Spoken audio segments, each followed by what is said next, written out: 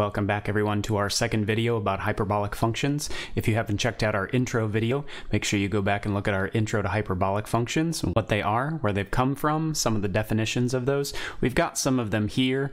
Remember in our intro video we said that in the same way with the circular functions, sine and cosine, we have the other four basic trigonometric functions based on sine and cosine and some ratios of those. With hyperbolic functions, if you recall, we were defining hyperbolic tangent, hyperbolic cotangent, hyperbolic secant, and hyperbolic cosecant in the same way with these same ratios that we have with the circular functions. So in this video, we're going to look at discovering some identities and show how some of these identities are true and how you might get the formulas for these.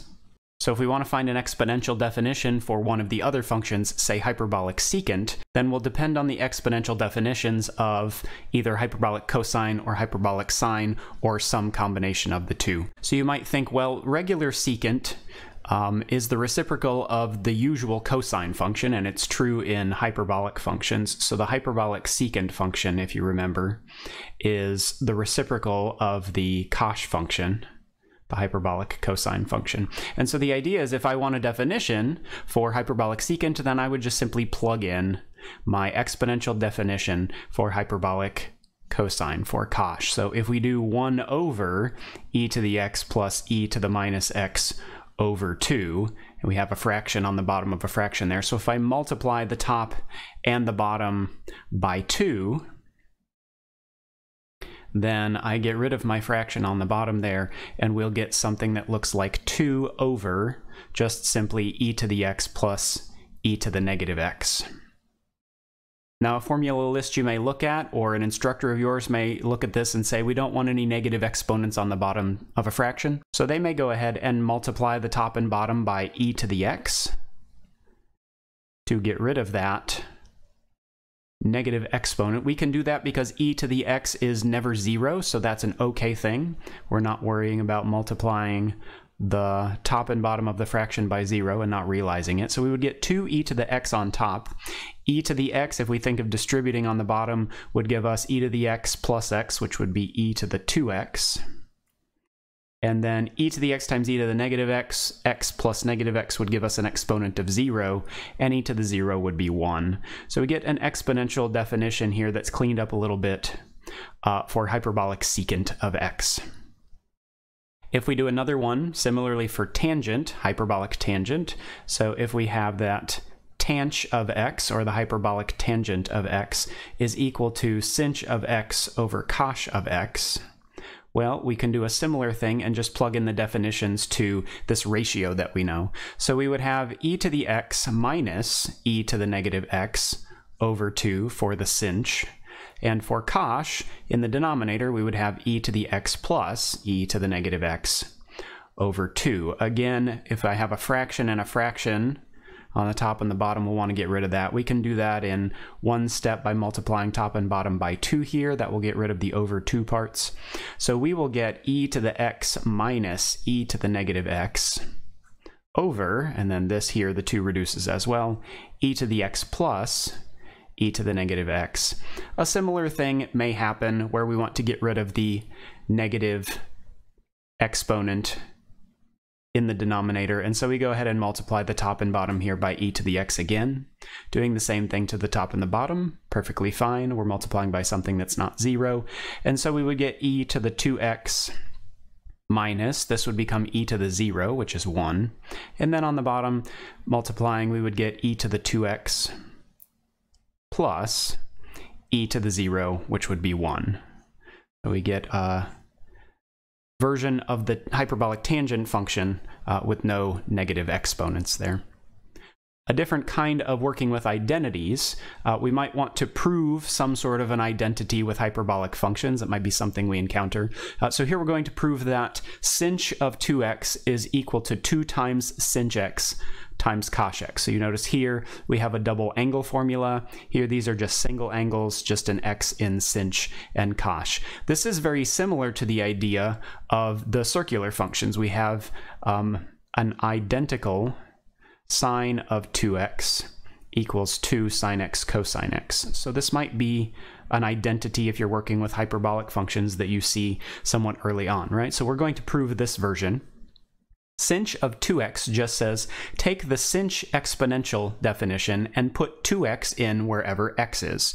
So we're going to use this definition here. Sinh of 2x then would be e to the 2x minus e to the negative 2x over 2, using this definition, but in place of x, we're just putting 2x. Over here, we just have 2 times sinh x, which is the definition with the usual x in there.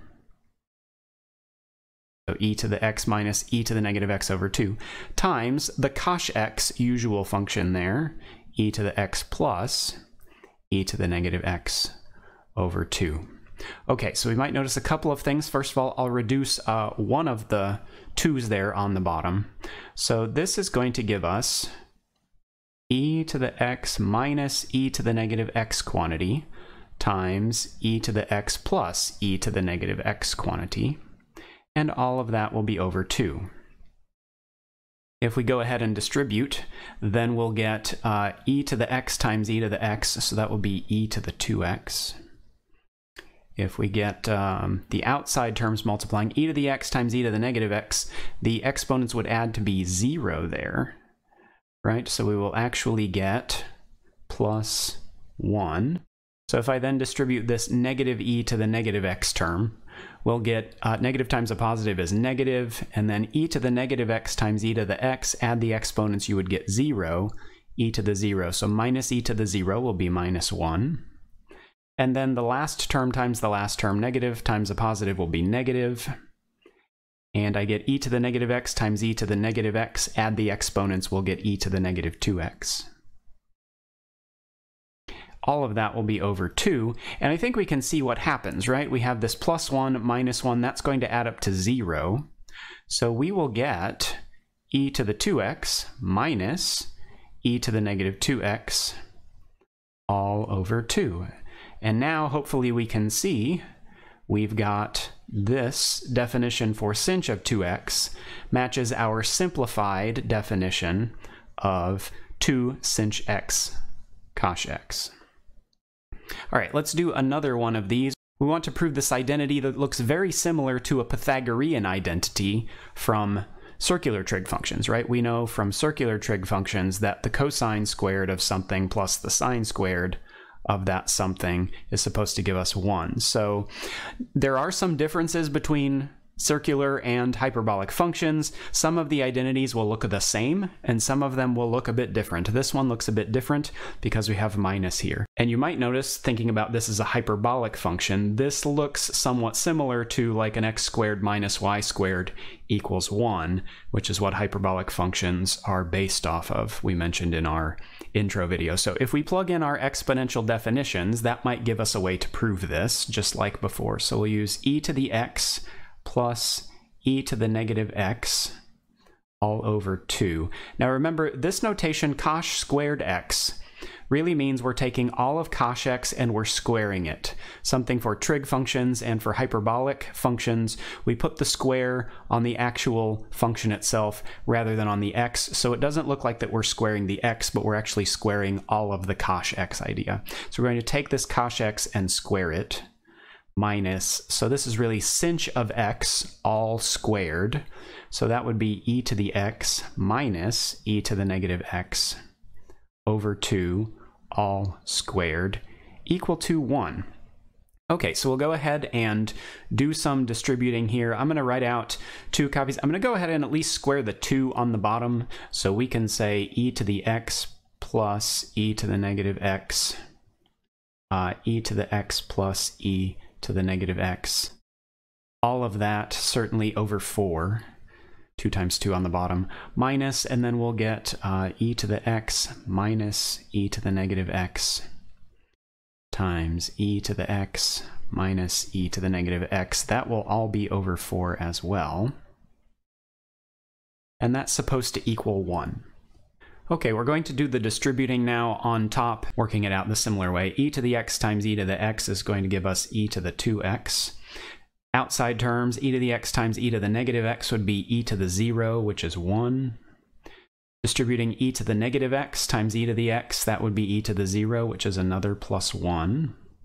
And then e to the negative x times e to the negative x is going to give us e to the negative 2x if we add those exponents together. I'll put that in parentheses for now. Reason because I have a minus here, so I'm going to subtract everything in this second fraction. So I'm going to go ahead and write it this way. Let's distribute the second stuff, right? Similar, e to the x times e to the x is e to the 2x. E to the x outside terms times negative e to the negative x, that would be negative. And then that would also give me e to the 0 for those terms. That would be a 1. A similar thing is going to happen with the inside terms. I get a negative times a positive, and then I get e to the negative x times e to the x, which would be e to the 0, which is 1 again.